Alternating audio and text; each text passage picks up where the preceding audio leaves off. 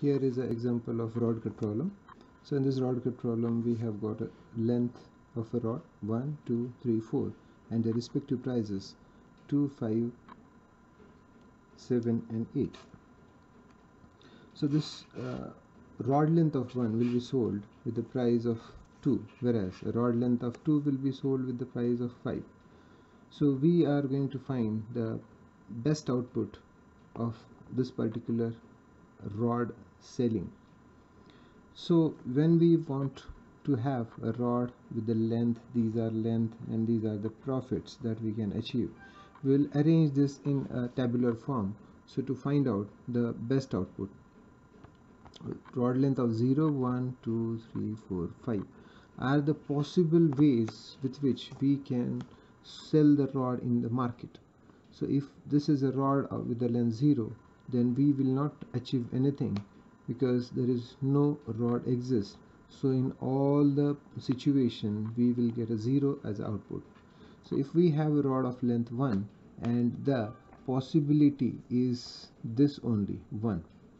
So if we sell a rod of length 1 in the market, the price of that is 2. So we will achieve a maximum price of 2.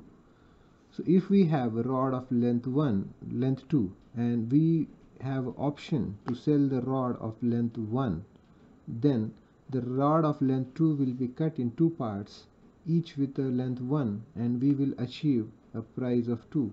So 2 into 2 we will get a 4 maximum profit with this particular rod of length 2. So if we have a rod of length 3 and the possibility of selling the rod of length 1 only, so we'll get a price of length maximum profit is 6.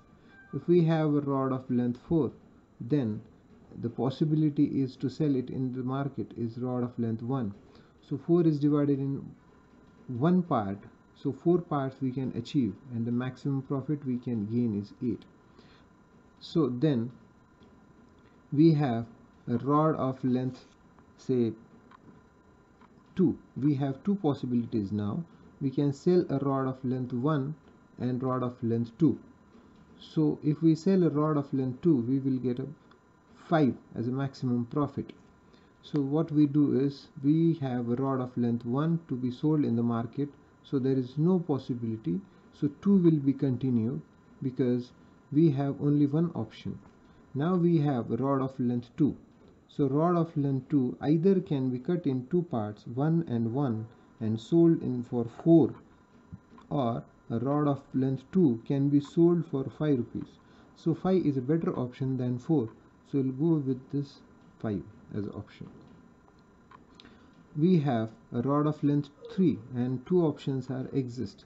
So what we do is we will get a maximum if we sell a rod of length 2, and then we'll get a 5, and rod of length 1 will be sold for 2 rupees, and then 5 plus 2, that is 7 is the achievement.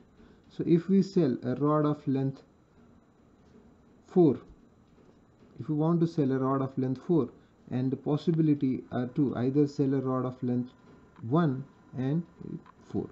Already we have sold by cutting a rod of length 1 in 4 parts and achieved the maximum profit as 8. But we have a possibility, second option available. So with this we can cut this part into 2 and get a maximum profit as a 10. So 10 is a better option than 8. So we will go with this. Now we have 3 options available, length 1, 2, 3, and the possible profits 2, 5, 7.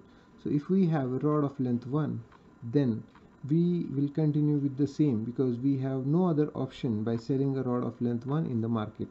So if we have a rod of length 2, then the possible out of these possible options, so we will go with the previous option, that is 5, because that is the best achievement that we can get. So if we have a rod of length 3, so what we can do is either we will go with the previous option, the maximum profit we have achieved is 7, and or just sell a rod of length 3 in the market and achieve 7. So 7 by selling a rod of length 3 is the same that we have achieved by cutting a rod of length 2 and 1. so we'll continue with the same. Then we have got a rod of length 4. So selling a rod of length 4 has in these three options. What we can do, cut a rod of length 2 into 2, that we have achieved is 10, but cutting a rod of length 3 and a rod of length 1, that is 9. So 10 is a better option, so we'll continue with the same. Now we have got 4 options available to sell it in the market, rod of length 1, 2, 3 and 4, whereas if we have a rod of length 1, we'll continue with the same by 2.